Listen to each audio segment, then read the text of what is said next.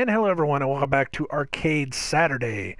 Every Saturday, I try to go out and find an arcade game, classic arcade game, that we can play and talk about and relive the memories of. Today, we're going to try something a little bit different. I have been wanting to do this for a couple weeks. I just either haven't gotten around to it or I completely forgot about it, and I feel bad for that.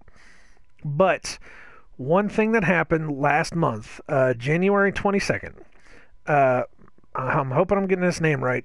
Masaya Nakamura. If you don't know who that is, he is the founder of Namco. This is the man that has been called the father of Pac-Man. This man created Namco, which created tons of video games. Just absolutely amazing how many games Namco has gone on to make through the years. I was just going through the list as I was waiting for these games to download again, because I actually got rid of them on my PlayStation because I wasn't really playing them too much. But just going through the list, I mean, Pac-Man, Galaga, Dig Dug, Xavius, Galaxian, Ridge Racer, Katamari Damacy. Are you kidding me? Katamari Damacy. Mappy, Pole Position, Soul Calibur, Rally X, Ace Combat, Bosconian. Oh my goodness gracious me, oh my. You got Tekken in there. There's a lot of sequels to these. That's why I'm kind of skipping through right now. There's a lot of sequels. Xenosaga? Did they do Xenosaga? Really? This says Xenosaga Episode 3. Maybe they just did Episode 3. I don't know. Super Pack. Did I say Tekken? I probably already said Tekken. I mean, they've done all these great games, and it was all because of Nakamura. Now, he was born, believe it or not, the day before Christmas, December 24th, 1925. Had started a business company which created kiddie rides for department stores. Renamed the company Nakamura Amusement Machine Manufacturing Company, Namco. Eventually bought out Atari's Japanese division, and they started producing games. And that's how Namco became a video game company. It's absolutely amazing. I was just sitting here, like I said, going through, just looking up some history, because I never look up any history on any of these games as we go, or as we do these. And I said, today I want to do it. I'm going to look, I'm going to see what's going on, and look at the history, because I know there are many people that are responsible for bringing video games to us. I can name several of them off right offhand. Kojima's always been the big one. Nigel Bushnell was the man, or Nolan Bushnell, I'm sorry, was the man who founded Atari. Without Atari, we're not here. Right off the top of my head, my brain is drawing a blank for all these great video game creators. Man, I suck. Sometimes I suck, sometimes I'm good. If you've seen any of my other videos, you know this by now. If you haven't seen any of my other videos, go check them out. Why not? Don't watch the very first ones though. They're kind of. I've saw the Pac-Man one just recently. Yikes. Anyways, but today I said, instead of us going out and playing some other game that I usually go out and play, like recently we've been doing the Atari Flashback Classics. We've been having some fun with that, playing games I've never heard of before. But I said today what we're going to do, since what we usually do every Saturday is we take 4 quarters, which is basically one playthrough at a time. I said we're going to take 4 quarters. We're going to put 1 quarter into 4 different games, and we're going to sit and play those games in honor of Nakamura-san, because he gave us this. I honestly doubt without Pac-Man, video games would not be where they are. Let's be honest. Before Pac-Man, there were games. There were video games. Don't get me wrong. But before Pac-Man came around, video games were not a household name. Arcades were not a place where the normals go to, you know? I mean, before that, they were kind of run down, dingy little places where only the diehard arcade guys would go and play games. When Pac-Man came around, you started seeing grandparents bringing their grandchildren in. You started seeing moms and dads coming around. The normal people started coming into arcades and playing games. And Pac-Man did that. And in order for Pac-Man to even be around, Nakamura had to give Toru Iwatani, I'm reading his name, I had it in my head, Toru Iwatani had to give him a chance to develop this game based off of a slice pulled out of a pizza. I mean, would you ever really think that this yellow blob that goes around eating these dots and then eats ghosts would ever become a thing? But for some reason it did. And without Pac-Man, we would not be here. We would not be in this position. We might be somewhere else, but I doubt it would be nearly as cool as it is. So, we're going to play Pac-Man, and then after that, we're going to play some other ones. So, let us get into Pac-Man. I've already played through this game twice. There are 2 different videos that are floating out there. If you want to go check those out, like I said, please feel free. Go check them out. I know the first one, that first video I ever did, I started out, I said, this is the game, this is the very first game I ever played in my entire life. This is Pac-Man. This is the one that I was pulled into an arcade at the ripe young age of, 5, maybe 3, I don't even know. But it was the first one I ever got to put a quarter in. It was the first one I ever got to play. I don't even remotely remember how good or bad I did back then. I wish I did. That would be awesome. That'd be awesome for me to sit here and say, oh yeah, man, I got, such and such amount of score. And yeah. I was way too young. I have no clue. Absolutely no clue how I did on that first game. Oh, wow, that's so great.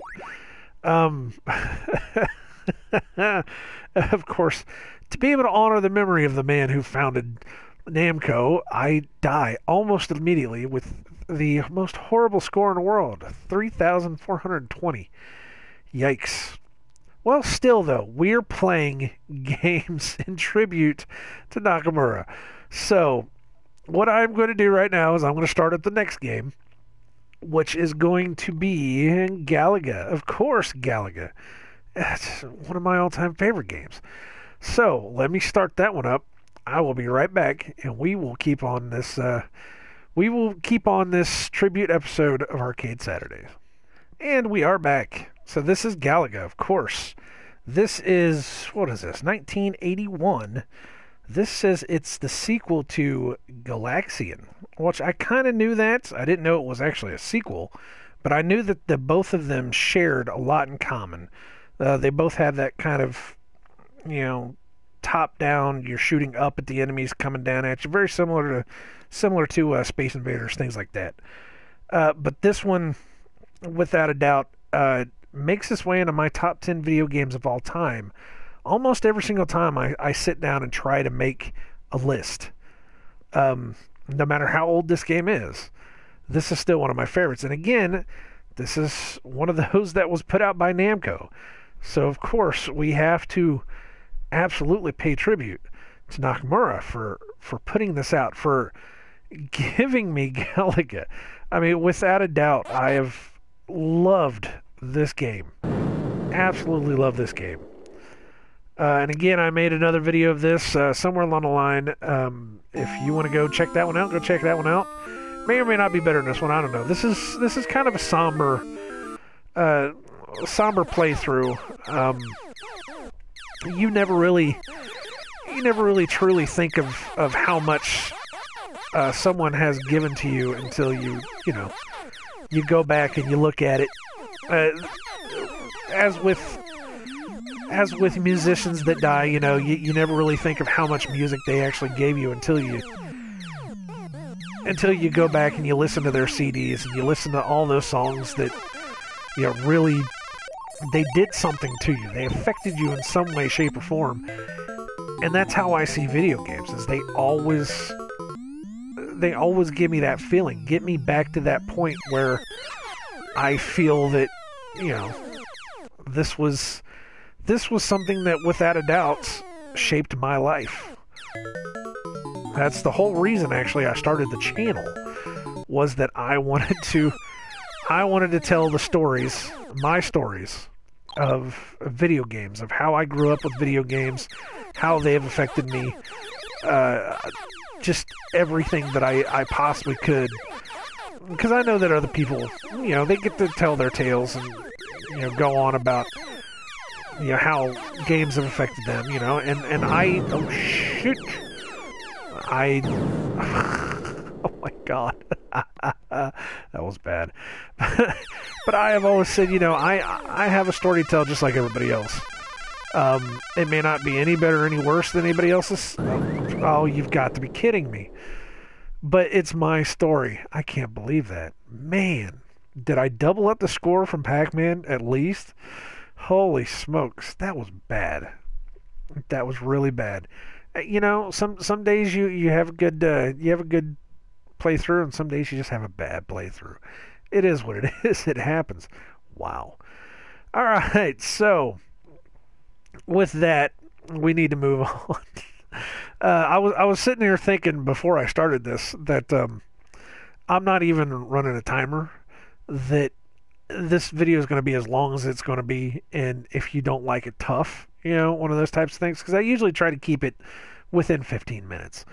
But as bad as I'm playing on this, I think it's going to wind up being 15 minutes anyways. Holy smokes.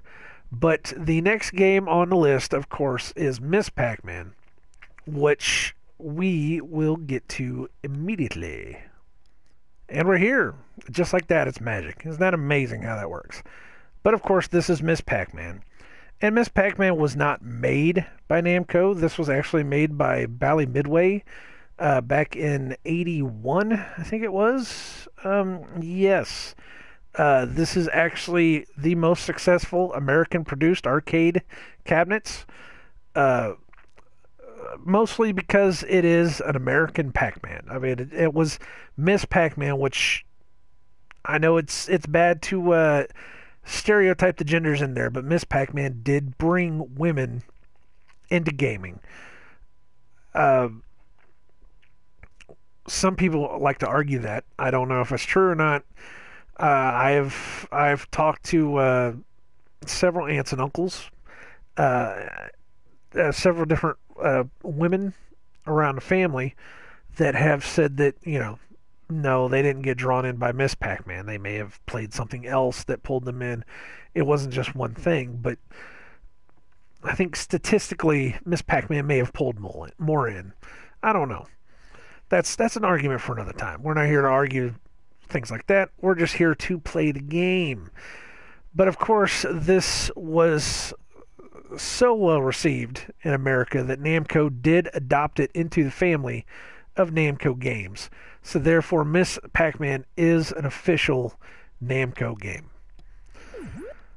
I always liked Miss Pac-Man, especially the Mrs. Crackman cabinets. I know I've talked about them before, where you can sometimes find the sit-down cabinets where Miss Pac-Man is going like 20 times faster than she should be going. I don't know why. I don't know if it's some setting in the cabinet itself, or if it's a glitch in the game. All I know is that it is the best way to play any of the Pac-Man games at all. is to go through and play it, or play it at super speed.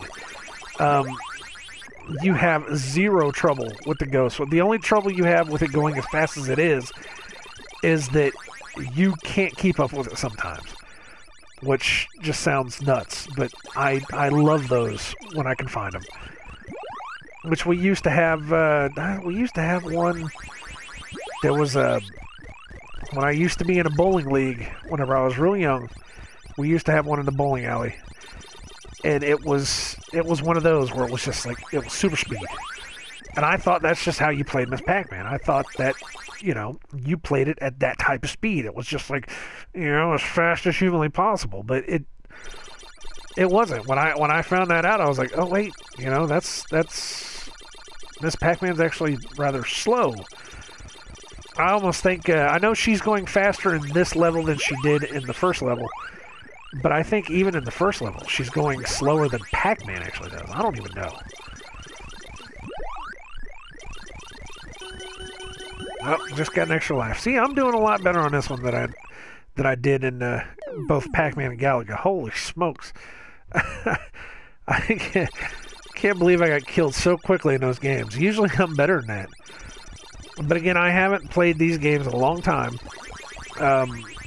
Pretty much once I made those videos about these, I pretty much just deleted them. I needed the space because Final Fantasy 15 is a very big game. I just want to say that right now. It is most definitely a big game. Oh, here we go. This is where it starts getting tense. Ooh, that's all right. I got this. Nothing to it. And we should see a little scene. And thankfully I'm doing better at this game than I did the other ones. Man, I was feeling so bad. It's like, hey, I'm going to go make a tribute episode to the founder of Namco, and here I am dying at his games. Well, then maybe again, that's might be what he wanted, because let's be honest, these were supposed to be quarter-eating machines. So, maybe one of the programmers did their job right on me. I don't know. I'm going to try to see if I can get through this without eating any of the ghosts. They actually have trophies. This is, for anyone that doesn't know, all these games are part of the PlayStation 4 Namco pack. There was one main... Oh, shoot. There was one main Namco pack which had Miss Pac-Man... no, wait. It had Pac-Man, Galaga, and Dig Dug. And then you had to buy Miss Pac-Man separately. And these were the ones that I used to record the videos, the first videos I did. I should get a trophy. Let's see if I got a trophy. I didn't get a trophy. That's interesting. I wonder if maybe I had to go through two. I don't really remember. Oh, shoot. I didn't need a ghost, did I? I don't remember if I did or not. But I was looking while I was waiting for them to download. Ah, crap. I was looking while I was waiting for them to download, and I was like, you can get a platinum trophy for this. Oh, that was nice. Good job. But you can get a platinum trophy for the 4 games. And I said, that's got to be easy. I mean, it's Pac-Man and Galaga, for crying out loud. But then I looked at what you had to do. I mean, we're talking like getting a level 19, stage 19. It's like, I don't think I've made stage 19 ever. I think the highest I ever made it on Pac-Man was like stage 12.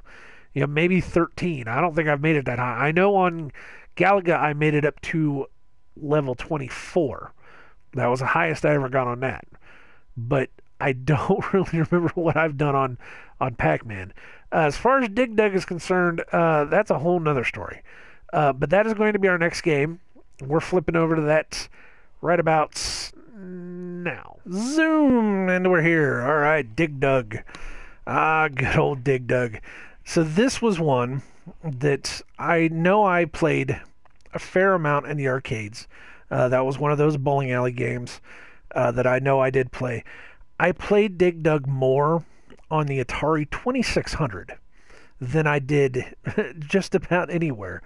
It was actually just last night I was going through my Atari games because I've been downloading these game collecting apps because I've been really getting into game collecting. Going back, buying a lot of PS2 games that I had to sell off, a lot of PS1 games I had to sell off. We have been buying one Nintendo game every 2 weeks, basically. I would say maybe one a week at this point. We're buying up a lot of just the crap just to say that I've got like say I've got Top Gun, or say I've got Goonies 2, or I've got something like that. But I went through my Atari stuff last night, and I pulled out my Dig Dug, and I said, man, I played this game so much when I was a kid on my Atari. It's unbelievable how much I've played it, and that goes back to Namco. Namco creating such great games. This was made in 1982. Dating myself, I was 5 years old. But this goes all the way back to 1982. This was, let me see here. It runs on Namco Galaga hardware. Interesting. Nothing spectacular. Really nothing spectacular, honestly. You look through these Wikipedia pages, there's not much going on here. But if you don't know Dig Dug, you're basically a miner or something. I don't really know the whole story. And you are killing monsters underground. I don't know why there's these red balls that have goggles on that are trying to eat you, or the dragons. I don't get that either, but it is what it is. So here is our last quarter. We're going to throw it in Dig Dug, and we'll see how good we are. I don't know. I was saying in the last game that these have trophy support, and one of the trophies that you can get on Dig Dug is to not dig anything. Now, I know I've done this on the Atari. Oh God, this is gonna be rough. I know I've done this on the Atari, and it's not hard to do. It really isn't. You just have to be careful. Let's see if I can get him. And then the dragon, this is going to be cake right here. So I'm going to get a trophy. Guys, you got to wait until there's going to be like a quarter of the screen is going to go completely black here. There it is. Trophy earned. Clean harpoon. Nice. I don't remember what the other trophies were. That was the one that I saw that I said, you know what? I can do that. I can totally do that one. Of course I died. That was horrible. But you get points for digging, I think, don't you? Yes, you do. So, it's in your best interest to go through and dig, especially if you're going for points. I've never really thought about points on these games. The only time... Oh, shoot. I thought I had them. Oh, man. The only time I've ever really worried about points on these games is if I was playing a friend. And, oh, shoot. God, that dragon's out to get me, isn't he?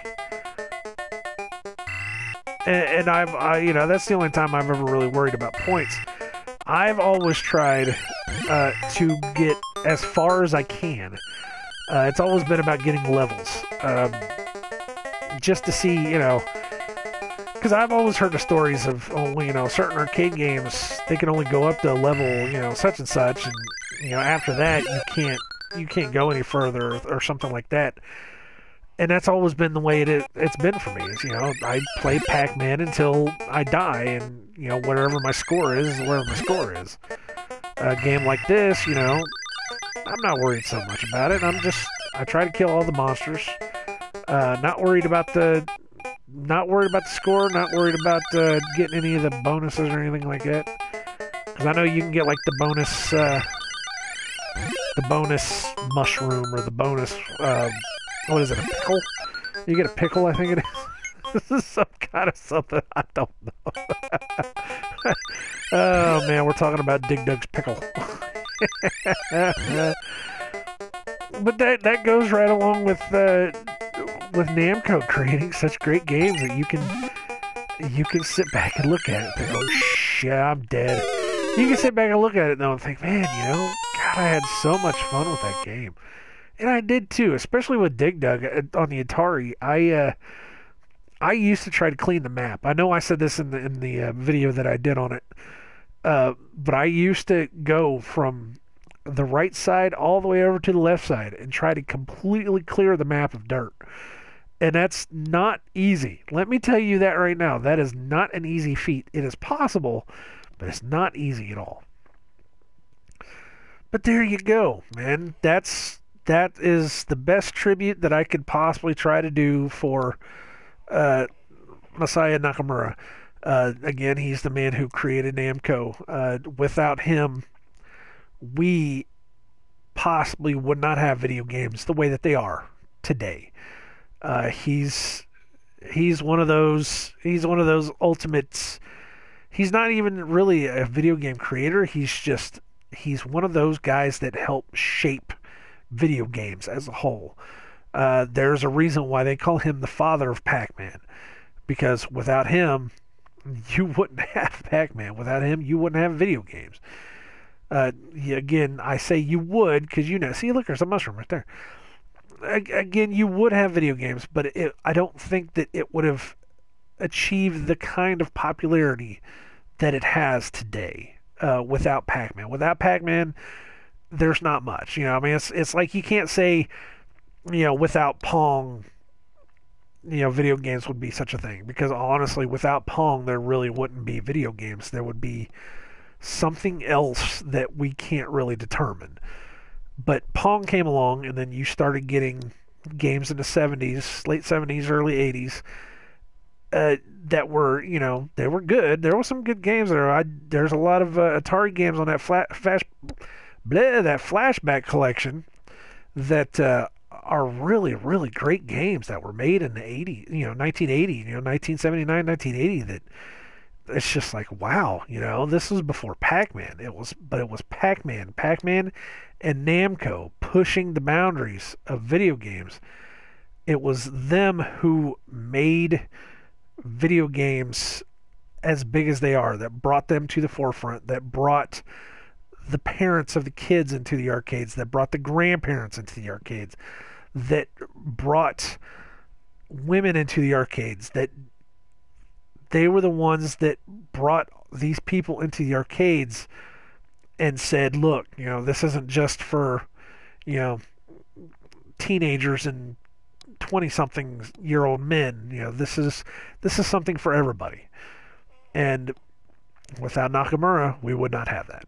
So this was my tribute. As good as it could be, as bad as it was, I don't know. I tried, believe me. This was something that I wanted to do. When I heard about him passing, I had said, this was something I want to do. I want to do like a little tribute video, play the games in honor of him. Even though I died horribly, I still think I accomplished what I was out to achieve. If you need to know, he was 91 years old. He lived a good, solid life, and for as much joy as he brought to everyone around the world, he definitely lived the best life that he could. So, Masaya Nakamura, I thank you very much from the bottom of my heart. You have helped to shape this old fat man's life way beyond anything that I could have ever imagined. And I cannot thank you enough for giving me that. Thank you. Now, on to whatever we hit next. I don't know. Next week we will be back on regular scheduled programming. We will probably be going back to the Atari Flashback Classics, trying to find a game that I've never played before. That's what we've been doing the past couple weeks, and I'm going to keep going that way, just to see. Now that I've done this video, I'm starting to think about Namco games again. I know that I have not done a pole position playthrough. I know I have not done some of the other ones. I was looking through the games while Dig Dug was loading up, and I'm just going to run through some. I'm still going to run through some titles just to give you an overall idea of what Namco has done. I haven't done Xevious, which I know I have on one of my collections. Pole position, which I keep threatening that I'm going to do that to you guys. I just haven't done it yet. Let's see what else was in here. Rolling Thunder. I don't have that on any copies or any collections that I have, but I loved Rolling Thunder. God, it was such a good game. It really was. And while I was looking through this list, I saw Splatterhouse. Now, you want to talk about one of those life-changing games. Splatterhouse was amazing in the arcades. We used to have one. It was another bowling alley game, and it was actually when we would travel out of town to different bowling alleys for like tournaments and stuff like that. There we would find a Splatterhouse, and God, man, we threw so much money into that damn machine. It was unbelievable. I love Splatterhouse, absolutely love it. And there's really not too many others into the '90s. They started getting into a lot of bigger cabinets, bigger games, and that was about the times when we stopped going to the arcades. Early mid '90s, But then I was looking through, and we're down here. They were going through the games that are on different platforms, like on Nintendo. Of course, you've got all the different versions of the arcade games going on here. What was the one? Karnov, which I remember playing, which was not a bad game. It was a little hard, it was a little rough, but I remember that game. It was not bad at all. Let's see. Of course, all the Pac-Man games. There's like a ton of Pac-Man games. Oh my goodness. There's that Splatterhouse again. Not seeing too much on there. But I went down to the Sony platforms, which I'm a PlayStation guy. That doesn't mean that I hate Xbox. That doesn't mean anything like that. It just means I started on PlayStation. I'm going to keep going with PlayStation. Eventually, I'm going to get a Xbox because I would love to be able to play Forza, and Gears of War sounds pretty cool. And maybe somebody can talk me into Halo. I don't know.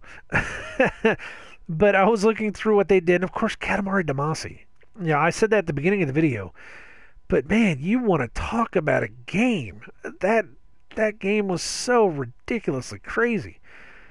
Just absolutely nuts. What else are we looking at here? Of course, we got Ridge Racer. Ridge Racer, if you want to talk about one of those classic arcadey type of racing games. Man, I remember those games, the back end sliding out of the car and the sparks flying up. Oh, God, what a crazy game. Of course, all the Soul Calibers. Let me see. Tales of Destiny, which I remember playing. I don't remember if it was any good or not. I think I was drunk at the time. Dramatic pause. Then all the Tekkens, of course. And then, what was the other one that I saw? They did the 3 Xenosagas. Which I said I didn't know they actually did that, but they did episode 1, 2, and 3 of Xenosaga. They didn't do Xenogears, but they did Xenosaga. Which I loved Xenosaga. That, within itself, was such a great series. And to know that Namco did that, because I didn't know. It's been so long since I played it, I've totally spaced who did what. But to know that they did that just blows my mind. But it's Namco, and we are paying tribute to the founder of Namco. That's what we're doing. That's what we've done. But we said that we're moving on. We're going off on a massive tangent once again, but I think it was worth it. But I think I will stop tangenting. I think I will stop talking. I will say thank you guys very much for watching. Out of respect to Masaya Nakamura. And thank you for letting me have this soapbox that I could stop and pay tribute. If you enjoyed it, If you enjoyed me wasting my quarters on Pac-Man and Galaga like I did, leave a like, because I don't think I've played that bad in a long time. I really haven't. Uh, if you have any Namco stories, or if you want to pay tribute to the man himself, please leave a comment. Leave a comment. Let me know what you think of Namco. Let me know your classic Namco stories. Um, keeping keeping Nakamura in memory, for what he has done for us. Other than that, I'm going to go ahead and stop. Come back next week. The best way to know to know when I put out new videos, other than me saying that the title is Arcade Saturday, is to hit the subscribe button, because YouTube will give you a notification. Other than, other than the name of the series being Saturday. Jeez. Thank you guys, man. I've had fun. It was a blast. Seriously, come back next week. I wish you all well on all your future endeavors, and I hope that the world lasts for you. Take care.